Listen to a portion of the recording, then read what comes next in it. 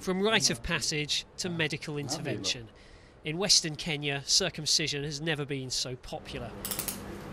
Josiah is one of more than 20,000 men who've had the operation since a new health campaign started in November last year. It's all driven by compelling new evidence which suggests being circumcised can cut the risk of catching HIV by up to 60%. So when we circumcise somebody, we also remove a big part of the inner mucosa, thereby reducing this number of cells which can attract HIV virus during sexual intercourse. In many parts of Kenya, circumcision has been a part of tribal tradition for generations. But here in the West, the predominant tribe is Luo, who don't historically practice the procedure. Doctors at clinics like this one are very aware that this province has the lowest proportion of circumcised men and the highest proportion of HIV. Now, Luos are being encouraged to break with tradition, both by health workers and by potential partners.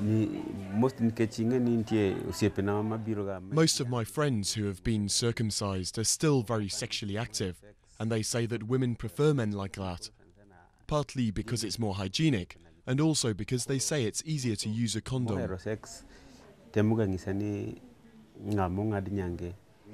The problem, say experts, is information. Some men see circumcision as giving them virtual immunity to AIDS and end up having more unsafe sex than ever.